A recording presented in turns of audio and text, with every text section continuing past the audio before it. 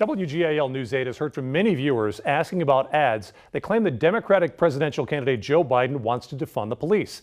This claim has been repeatedly and consistently labeled as false. Joe Biden said he's absolutely on board with defunding the police. Listen closely. Yes, absolutely. Hello. This ad from the Trump campaign, called Break-In, airing on YouTube and television, claims that Joe Biden said he wants to reduce police funding in remarks that he made on July the 8th. 8 on Your Side located those actual remarks made July 8th during an interview with activist Adi Barkan, who has ALS.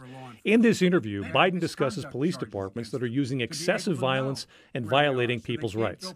As he states on his official website, Biden says those departments should have their federal funding redirected to community policing, prison reform, and social service agencies. Here are his actual comments as he was responding to the question about shifting that funding. Surplus military equipment for law enforcement. They don't need that. The last thing you need is an up-armored Humvee coming into a neighborhood. It's like the military invading. They don't know anybody. They become the enemy. They're supposed to be protecting these people.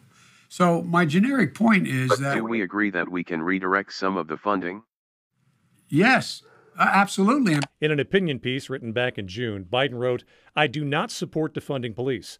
The better answer is to give police departments the resources they need to implement meaningful reforms and to condition other federal dollars on completing those reforms." Due to defunding of the police department, we're sorry, but no one is here to take your call. The Trump campaign has produced and aired 3 ads airing on YouTube and television, repeating the same claim.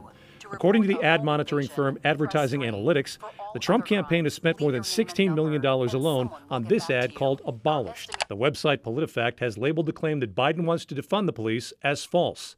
Factcheck.org has also labeled that claim as false. WGAL News 8 on Your Side will be watching all political ads very closely in the weeks ahead and addressing factual claims as quickly as we can. I'm Brian Roach on Your Side, WGAL News 8.